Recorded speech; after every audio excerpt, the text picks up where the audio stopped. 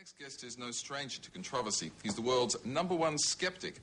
He's made a living out of exposing frauds and charlatans who claim they have psychic ability, and he's managed to upset the odd person along the way. People like Don Lane. Have a look at this. I'm not defending you, Rigella. What I am defending is you. You come over here with this big reputation.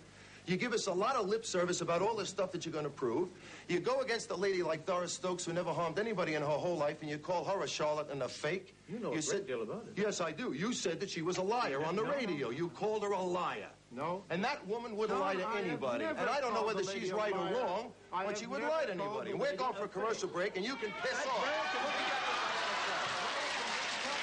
Joe, Don. Yes, he was the mastermind behind the famous Carlos hoax in 1988. Mr. Randi, not Don, that is. George Negus still has the wet spot on his coat for that, and many others still smart from the memories of accepting the hoax hook, line, and sinker. His name is, of course, James Randi, and he joins us from Melbourne, where he's a guest of the Australian Skeptics Association, and here in the studio to potentially lock horns with him is the president of the Australian Psychics, Simon Turnbull. How are you, Simon? Welcome on. Mr. Randi, I'm going to start with you, sir. Uri Geller is, I guess, your most celebrated outing, as you call it, the person who, the exposure that you've had to go at most. What is it about Uri Geller that really gets up your nose?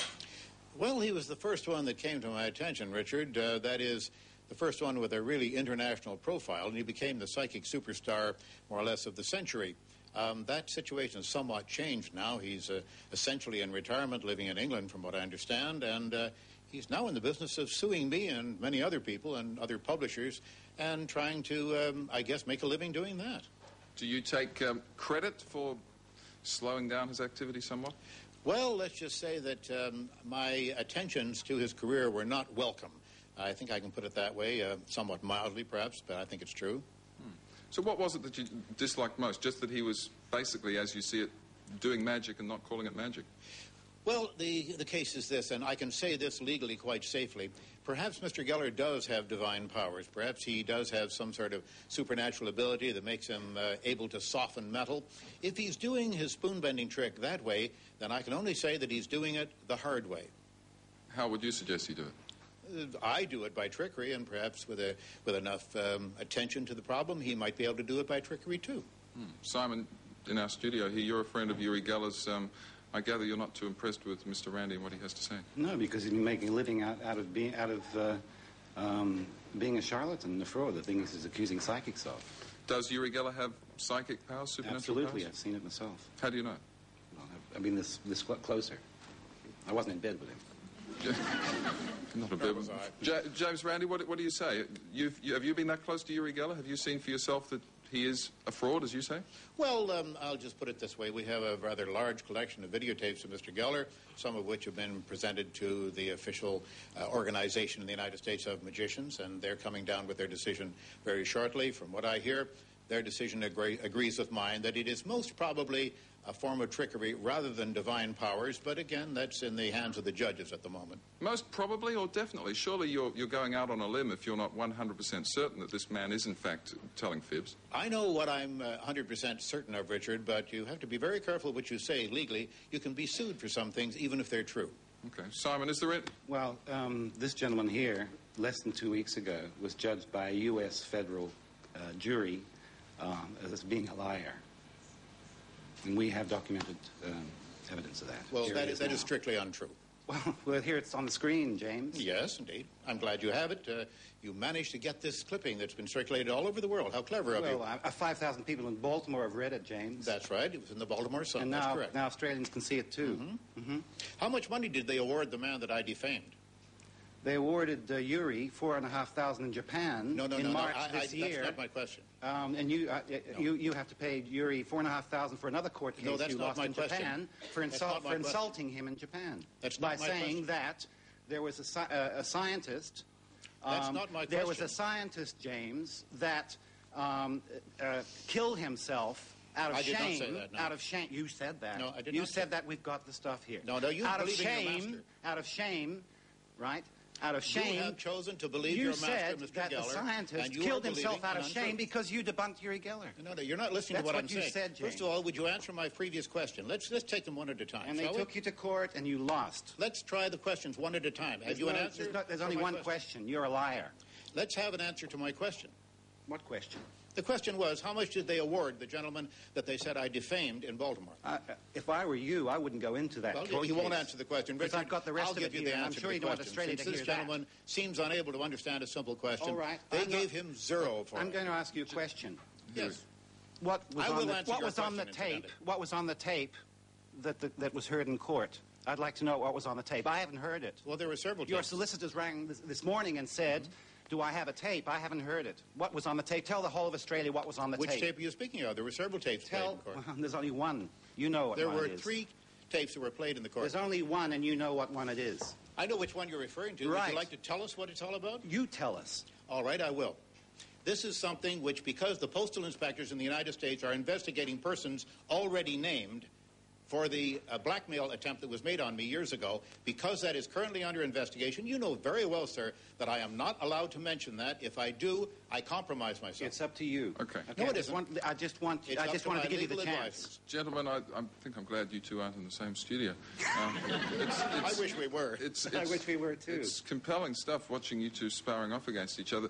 Mr. Randi, I'm sure there are some people, certainly at home in our television audience, but Yes. maybe in the studio audience, who have had some experience of ESP or supernatural powers. They may believe they have, yes. Do we have people in the audience here who feel they have been touched in some way at some time?